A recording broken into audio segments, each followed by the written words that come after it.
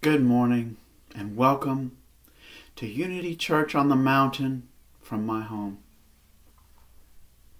The title of the talk today will be The One Field. But before I begin that, let's start by affirming together our opening statement. There is only one presence and one power in my life and the universe, God. I invite you to take a holy breath with me, breathing deeply in, holding it for a short time, and then releasing through the mouth. So breathing in through the nose,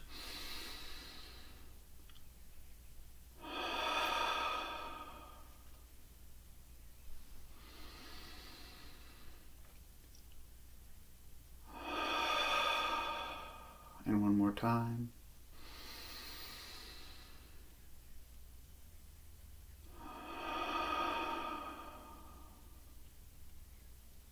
Let us affirm together the Lord's Prayer. Our Father, who art in heaven, hallowed be thy name. Thy kingdom come, thy will be done on earth as it is in heaven. Give us this day our daily bread, and forgive us our debts as we forgive our debtors. Leave us not in temptation, but deliver us from evil. For thine is the kingdom, the power, and the glory forever. Amen. So, the one field.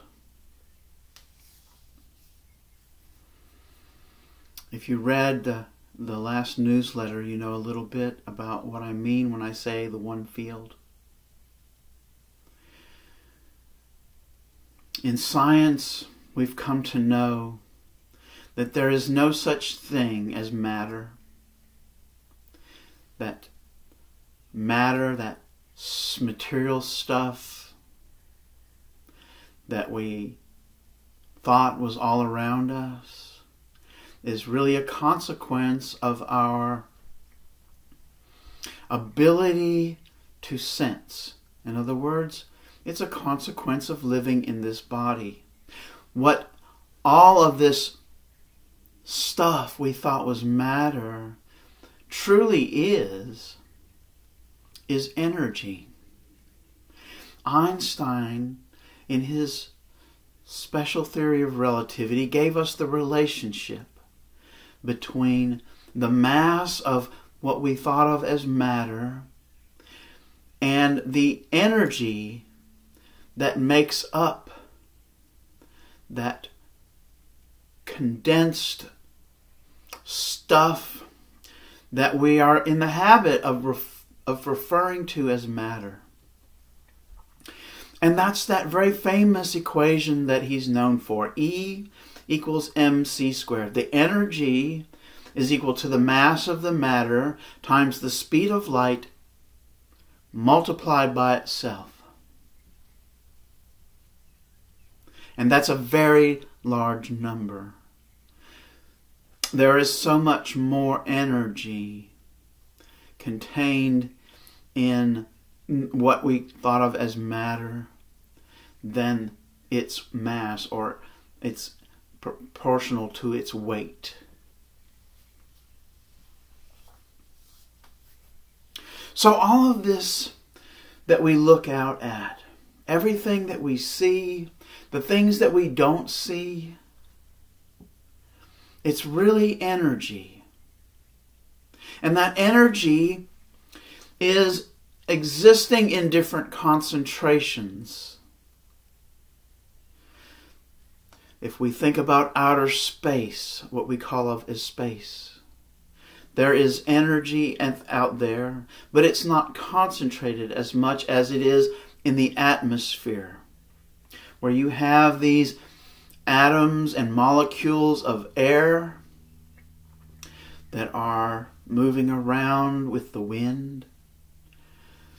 This air Think of our holy breath, that air that unites us as we breathe in and out, that connection. So as we travel further, closer to the earth, we begin to experience a greater and greater concentration of energy. There are what appear to be separate things, where the energy is concentrated in a localized place. And we perceive these concentrations of energy as matter. We perceive them as separate things. But if you look at what energy is a vibration. Energy is a wave. Think about the river. We're going to use the river instead of the ocean. And on the river there's these lakes, and you can see on a lake when it's very calm this smooth, still surface. And as soon as the wind blows or you throw a pebble into the lake, waves begin to propagate out from the pebble's area of contact with the lake. As the wind blows, these waves are generated. So a wave is an up and then a down, and then it reaches the bottom and it goes up again till it reaches the peak and down. And this process repeats. And that's what energy is doing. We have this flow of these waves that are moving throughout the universe. It's these waves that carry the signal that our cell phone picks up. Waves of energy on different frequencies. They make up not only the cell phone service, but our television and our radio. These are devices that have been designed to tune in to certain frequencies of energy wave. And these energy waves carry an information signal on them, and that's what we hear. If you were to look at a record album very close, I don't mean a CD, I'm talking about the vinyl record albums.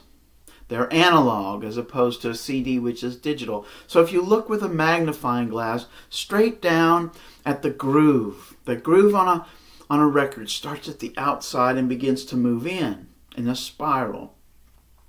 And it looks like they're just big circles, but at a very closer level, there is actually a back and forth. So there is a wave form that has been, we'll say etched, but really it's more like molded. It's pressed into this vinyl. And when that needle goes through that groove, it vibrates back and forth. And it sends this pulse back through the record player, and we end up hearing it as this signal, which is another pulse. It's another wave. The sound is a wave that is moving through the air. And our ears are tuned to hear sound at certain frequencies. When the sound is really low frequency, that means the waves are spread out. It is beyond our hearing capacity.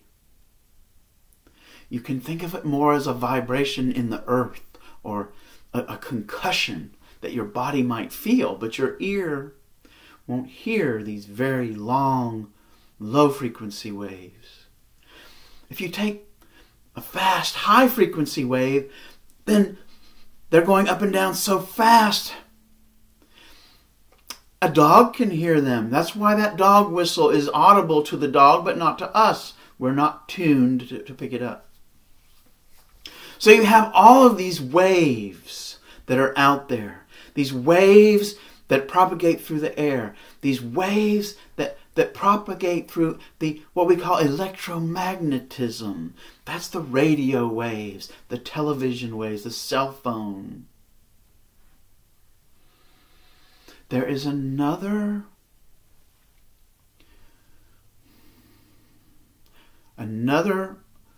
waveform that encompasses all of these. And it is the waveform that travels through what Charles Fillmore calls substance. This is the stuff that is behind all the other stuff. This is the energy that is behind all other energy.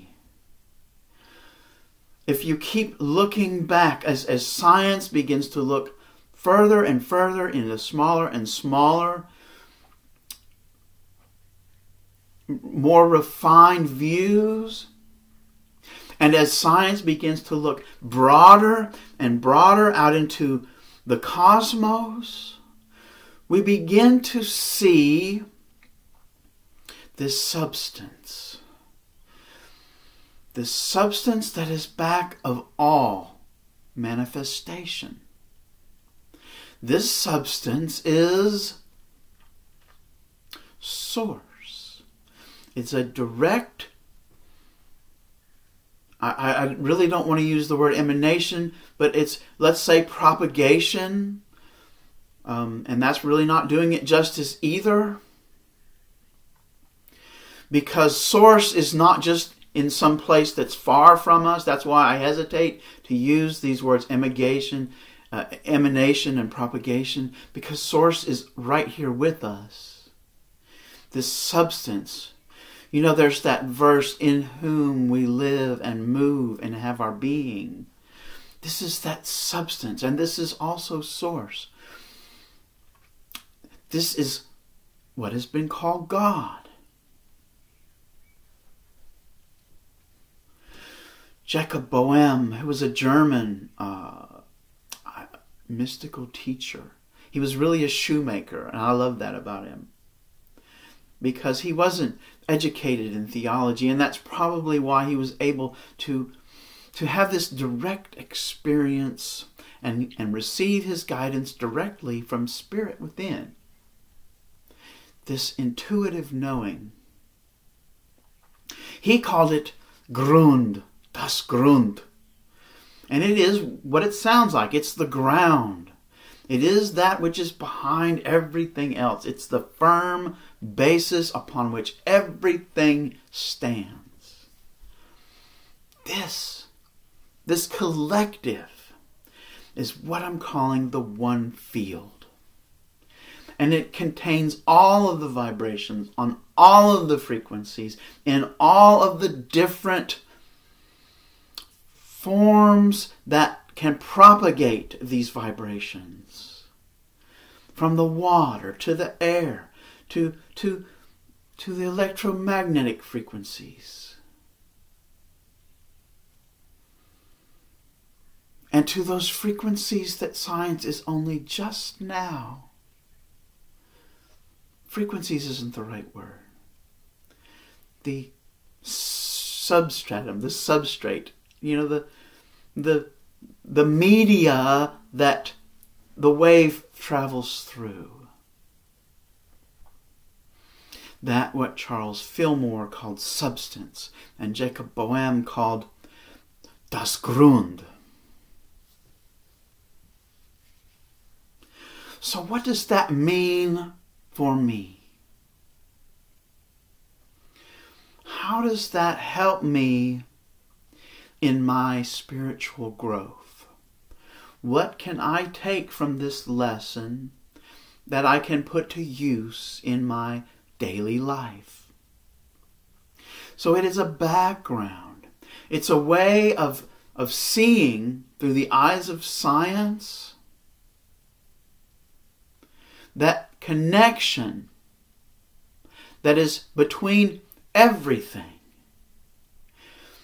Oneness. Oneness is not an airy-fairy, out there, castle in the sky idea. It is observable, and we can see it, and we see its manifestations all the time. Everything that we see and experience is the expressing end of the process of this vibration of substance. We begin with the way that Charles Fillmore expressed the Trinity, the divine order. So it begins with the Father, divine mind, the Son, the idea, and the expression, the created world. So we have this source, we have this perfect potential that we call the Christ, and we have all the myriad expressions of source in our world of experience. And that still doesn't tell me a practical exercise, but it helps me to grasp this idea of oneness. It helps me to see the world in a different way, and that is practical.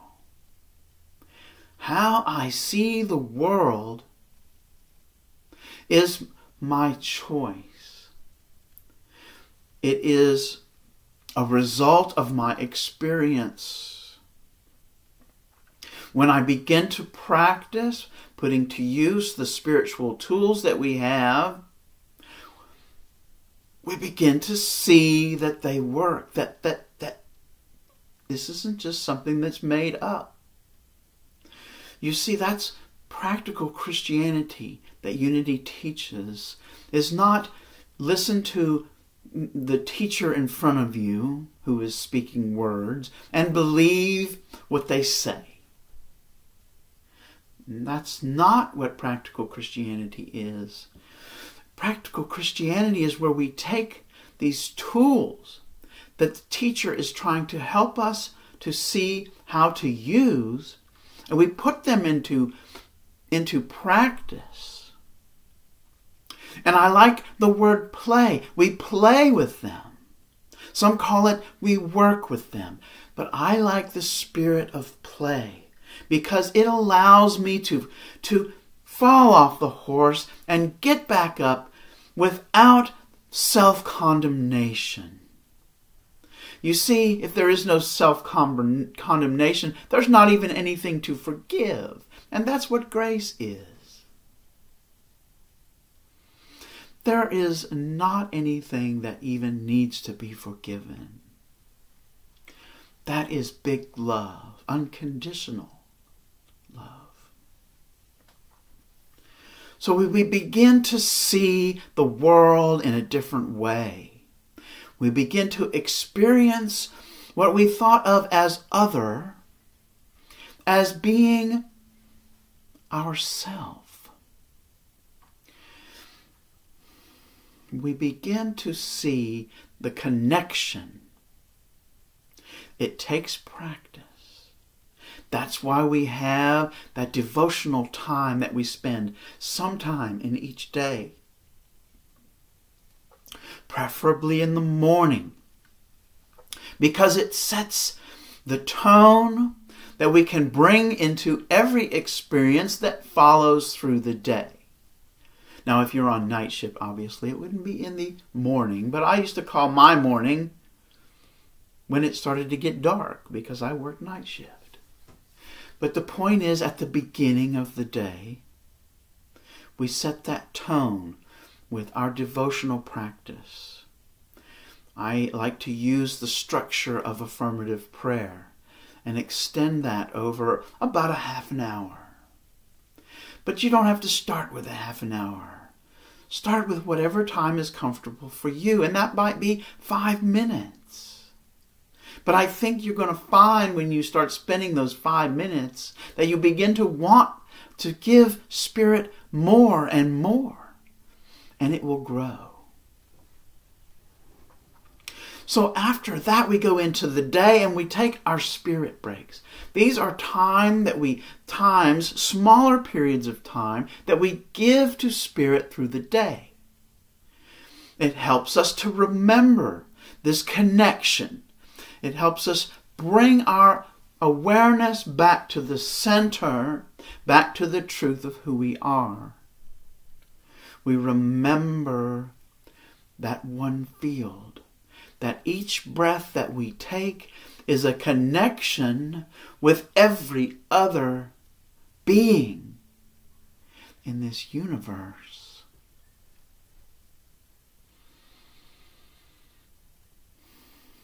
In the Aramaic, when you look at a translation of the word that's normally translated as God or Lord,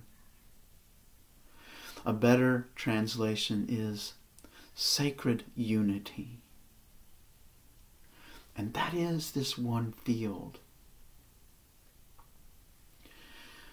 I want to talk very briefly about an idea that I'll be exploring in the different talks that are coming. And that's the idea of trauma. I've been listening to a teacher on YouTube by the name of Thomas Hubel, Hubl.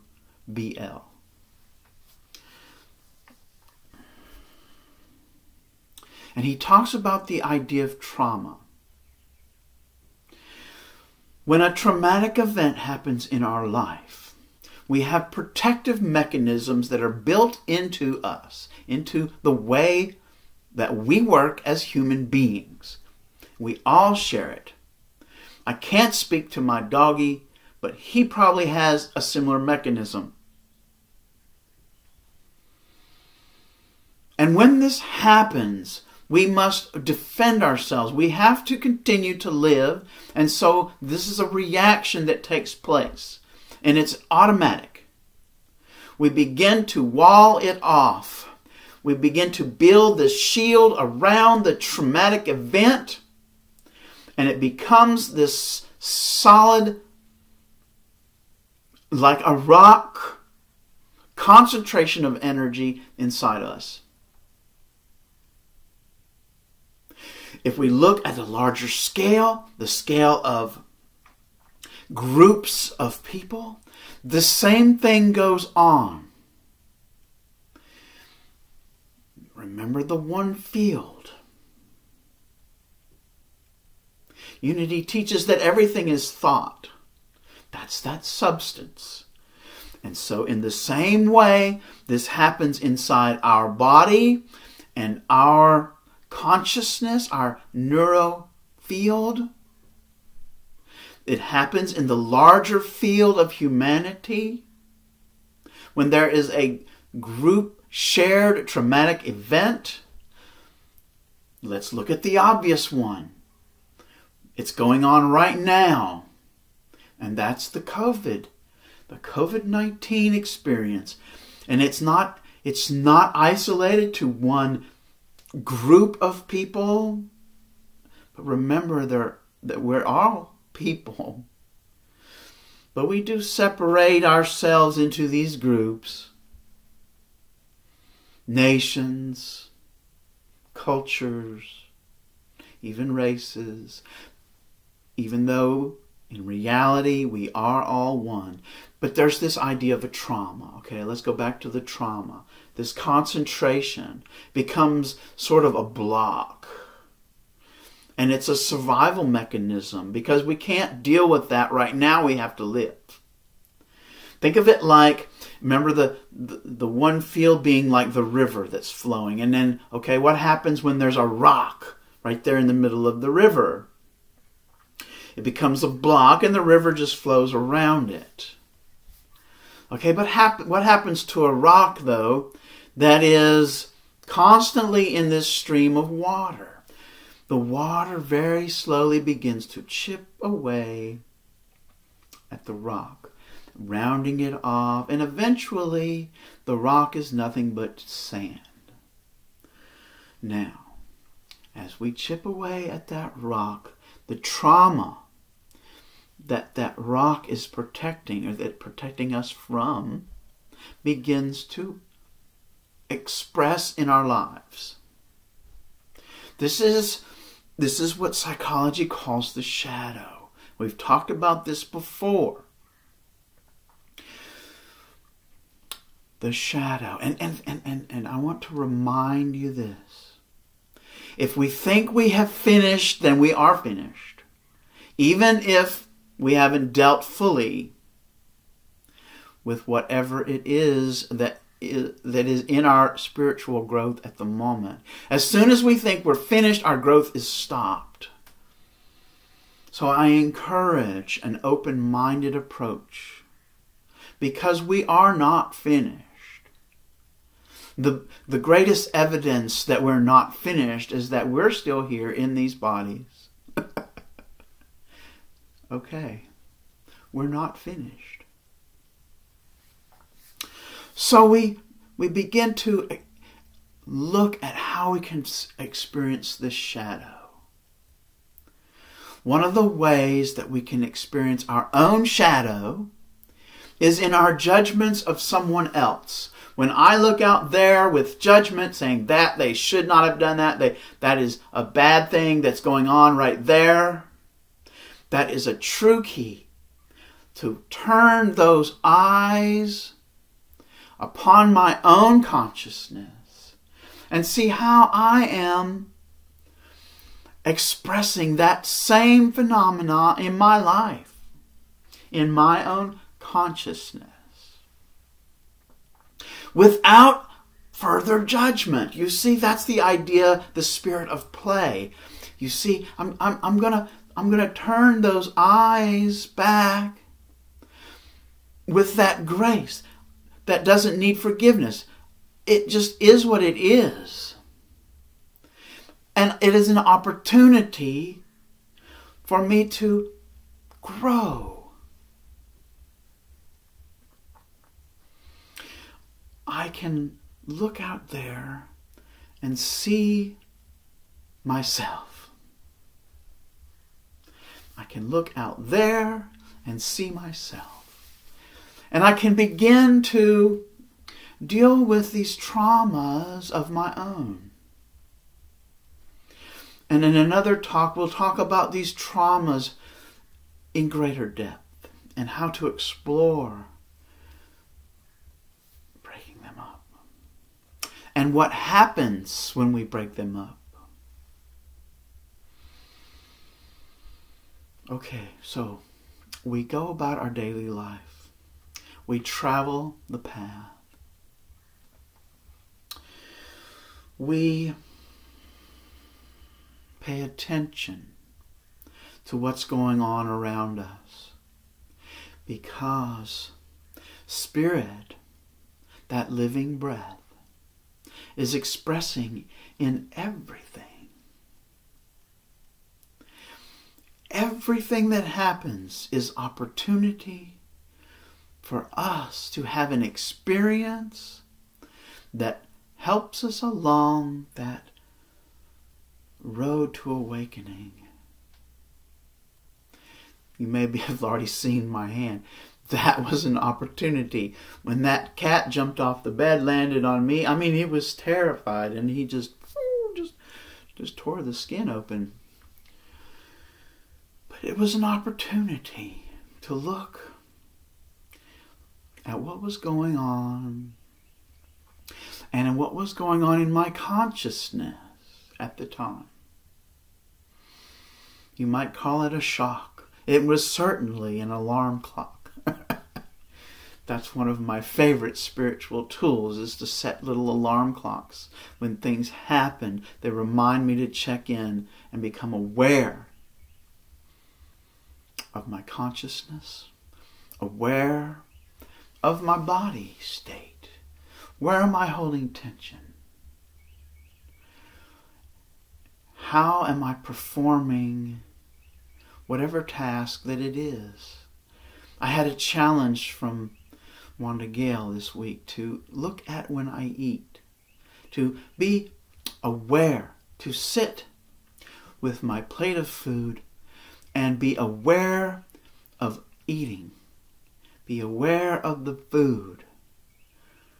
You see, it's been my habit to eat very mechanically. And this was a wonderful exercise. So it might be the right one for you. Or it might be right just to spend that time in the morning in devotion and to take the spirit breaks. Just look within yourself and allow your own discerning mind to take something from this talk, something from your daily experience, and put it to use in your spiritual growth. I'm going to play a song for you. It's called Traveling on My Way.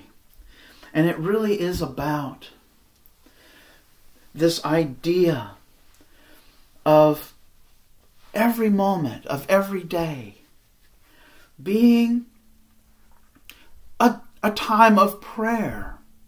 This idea that Paul taught about continuous pray. Pray without ceasing, he said. And it doesn't mean to sit down and never get up. But it means that everything we do becomes a prayer. And that's what I discovered as I was eating that plate of food. When I brought my awareness to what I was eating, there was this feeling, that stillness that came over me. And it was a prayer.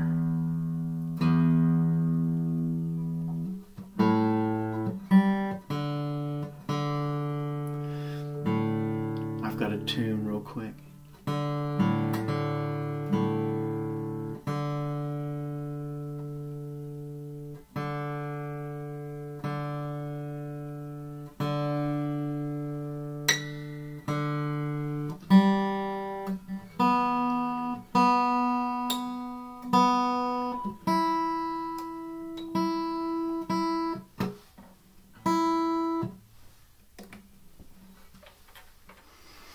So, allowing that time to pause.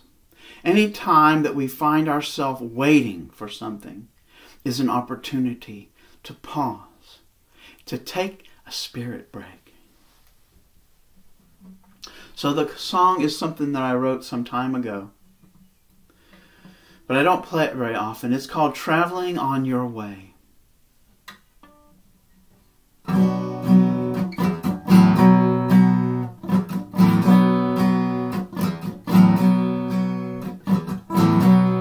Waves roll on in oceans of sound.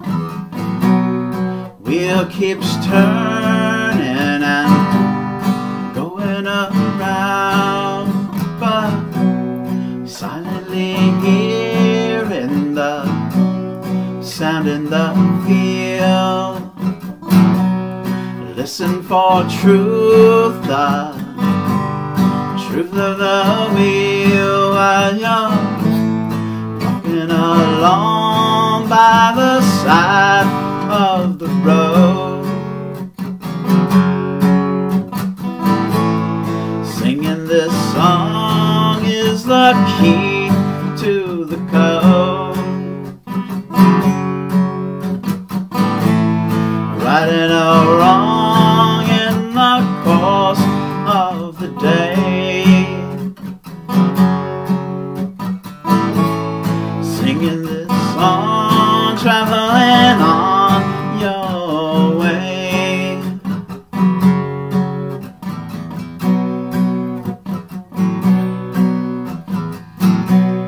Destiny sings in the song that you hear. Whispers of wisdom fall on your ear by making believe and pretending to know. A wolf in sheep's clothing keeps blocking the flow.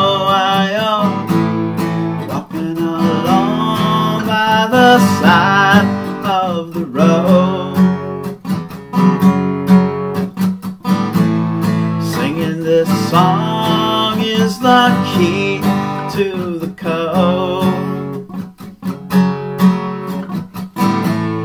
Righting a wrong in the course of the day.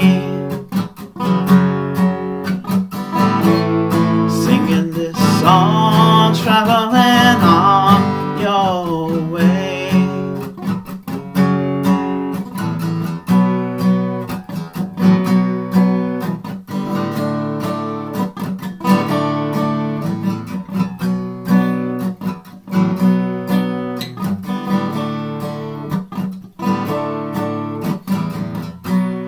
Problems arise on this bumpy old road, struggling to choose and to carry the load. But hear the birds sing in their free-hearted song. Sing it yourself for all the day long while you're walking along by the side of the road. Singing this song is the key to the code. Righting a wrong in the course of the day. Singing this song, traveling on your way.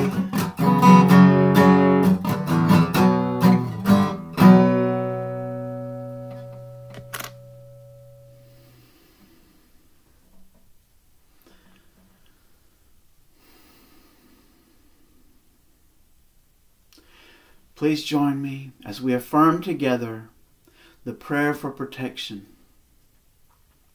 The light of God surrounds us. I am the light. The love of God enfolds us. I am the love. The power of God protects us. I am the power.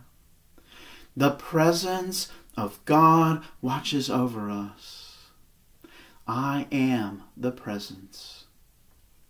Wherever I am, God is, and all is well.